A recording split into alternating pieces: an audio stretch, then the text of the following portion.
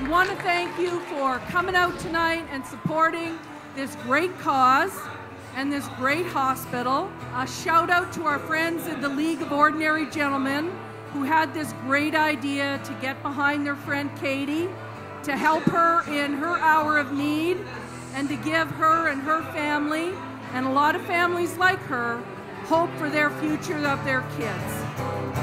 Sing us a song, you're the piano man. Sing us a song tonight. 'Cause we're all in the mood for melody, and you got us feeling alright.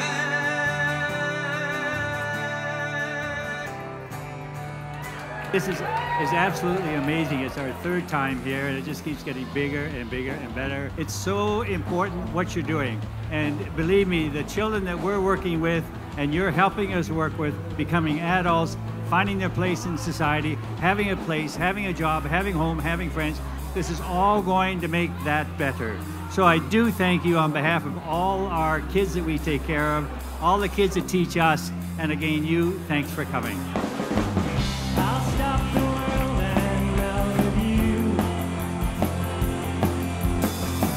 We've seen the difference and it's getting better all the time. There's nothing you and I won't do. Stop the world. I'll stop the world and melt with you. I'm gonna pull these right now and we're going to see who's going to Journey tomorrow night. First pair of tickets is going to ticket number 02929293. All right.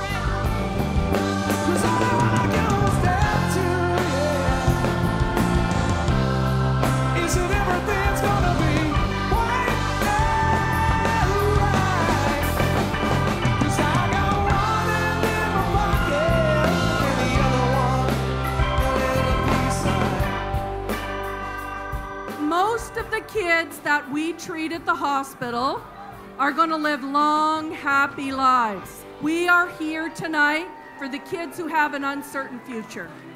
We want to make sure that they have a quality of life for as long as their lives last. And we intend to extend their lives for as long as we can. And you're going to help us do that tonight. We're going to bring Katie Schultz up here to sing for you all.